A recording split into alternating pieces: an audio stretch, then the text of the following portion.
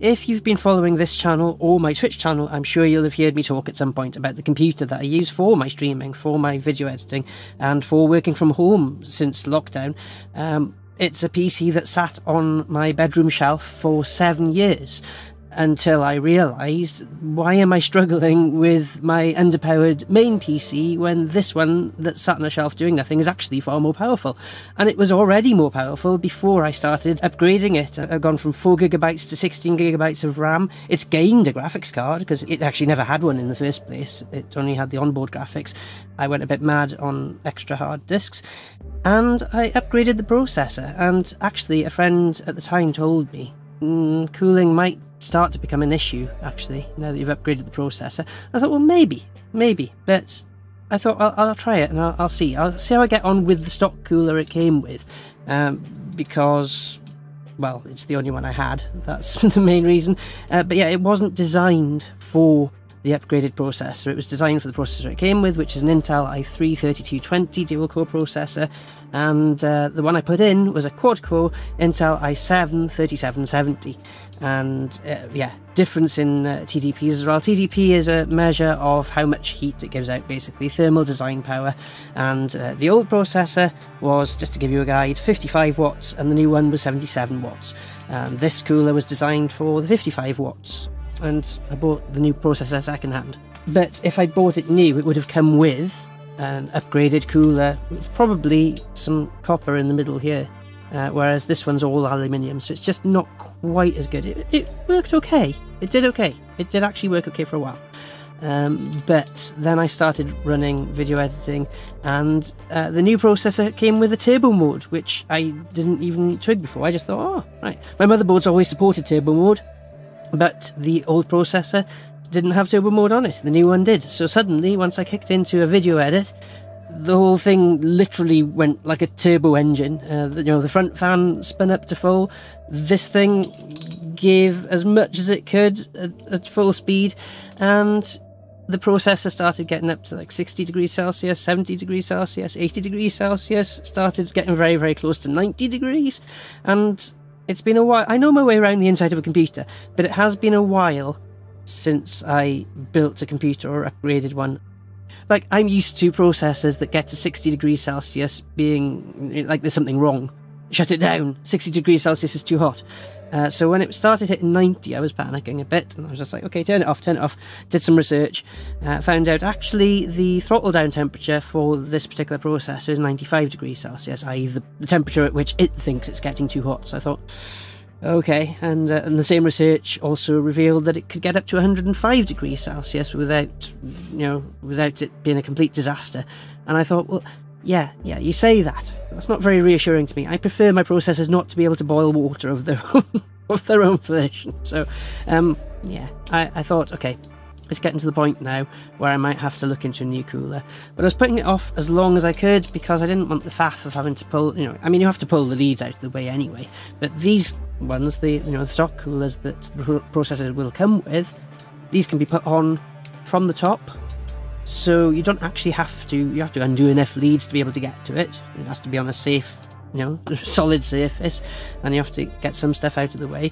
But you can put this down and pull it out without having to undo the motherboard, whereas the aftermarket coolers, the ones that essentially are made by other people other than Intel, they need you to pull the motherboard out, turn it upside down, screw the things on from the bottom, and I just thought, oh, that's a lot of a faff if I don't really need to. If this one's doing an okay job, I'll just leave it. But then I ran another program one day, and it used the whole processor power, kicked into turbo mode, all the fans on full speed, and it was starting to rocket towards 94, 95 degrees Celsius. I thought, no, because I'd bought this processor second hand, as I mentioned, and it arrived in pristine condition. It's obviously been really well kept, so I thought what a shame it would be if this processor that's been so well kept by the previous owner gets run into the ground by me just because I can't be bothered to unscrew a motherboard. So I thought, right, come on, let's plump for it. And the one I plumped for was this one, the Silverstone AR11. Now, I'd seen a few different ones recommended, but some of them had very odd shapes. They looked very top-heavy, bits sticking out everywhere. And I thought, well, maybe then I should just go for one that's the same height as the stock cooler, because there's a bit more clearance, but obviously the taller the cooler, the closer it's going to be to that power supply.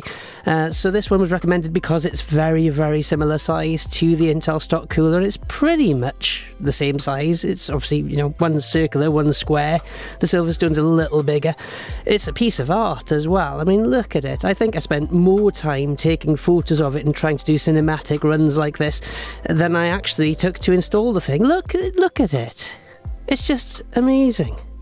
I mean, right, from some angles it looks like a fridge, and it should, but from this angle, it's just incredible. And I won't see this when the whole thing gets put together. I'll never see that again.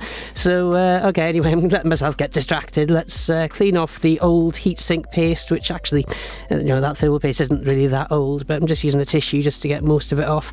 And then cotton bud with IPA on it, just to clean off the bits that were left. And then I thought, right, it'll be sensible to just put the cooler on it, just to try it for size and make sure it fits and everything.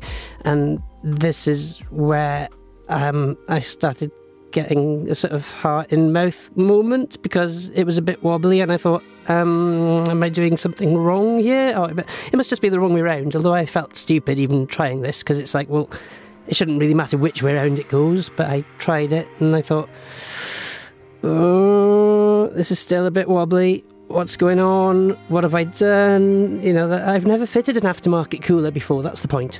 So I didn't know whether this was normal or whether I just fouled up looking at the specs, had I got the wrong size. I mean, I thought, oh, I'll just turn the motherboard upside down, maybe that's what it is, but no, that's still wobbly. And I was starting to panic a bit now, so I thought, right, I'll just seat it and have a look around, have a close look at where all the components are, in case there's a component pushing up on it and causing it to be unbalanced.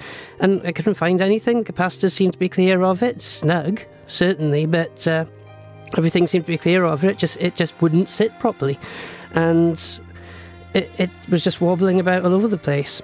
Turned out the answer was to have a cuppa, because, I mean, you know, the cuppa wasn't the solution, obviously, but the cuppa was the excuse to get up and walk away from it and just have a think.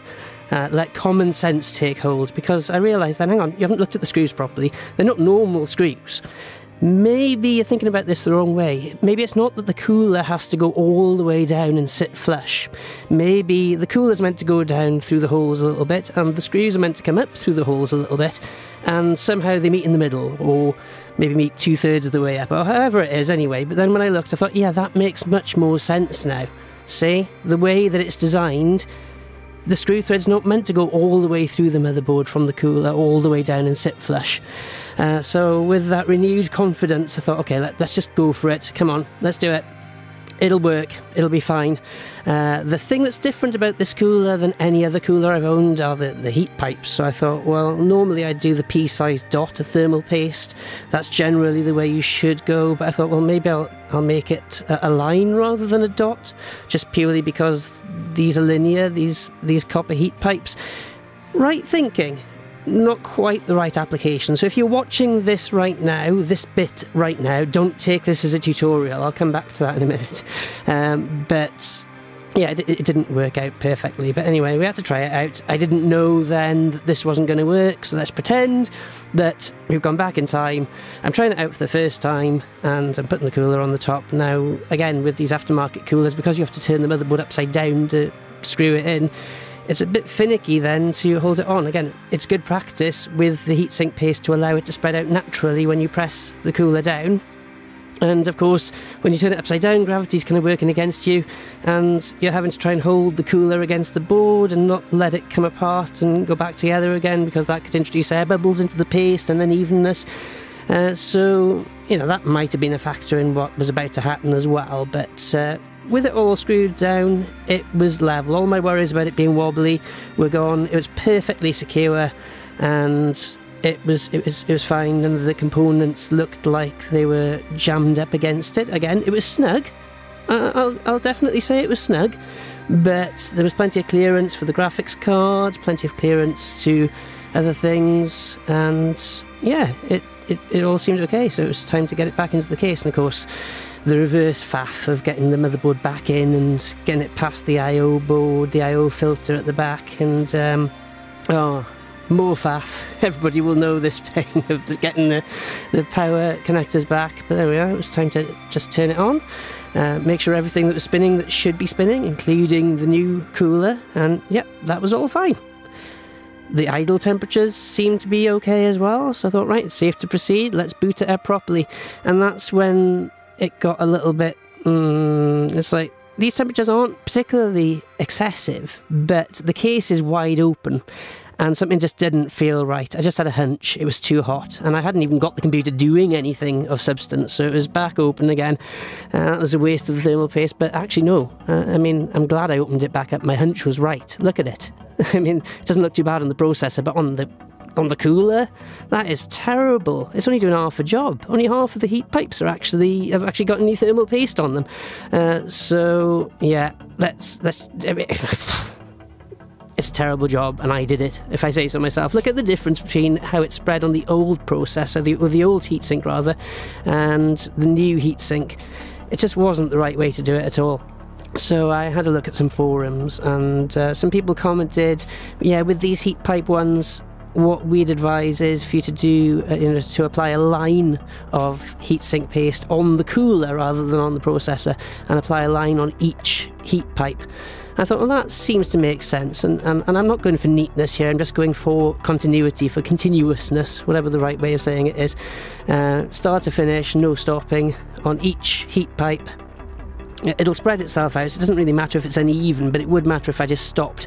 And another reply on the forum said, what I do is I do the pea-sized lump, but I do one in the middle and one in each of the four corners. So I sort of went with a hybrid. I thought, well, I've got loads of paste on the cooler itself, so I'll do a less than pea-sized amount in that sort of X shape, and we'll go with that. Put the cooler back on. I'd had a bit of practice by this point as well, so I was a bit more adept at holding it onto the board without it wobbling about, and getting the board upside down, screwing it all back together. Still a bit nervous about doing this, and you should be nervous. Do take care when doing this. Do make sure that you've grounded yourself first before working on this, all your anti-static protection and all that.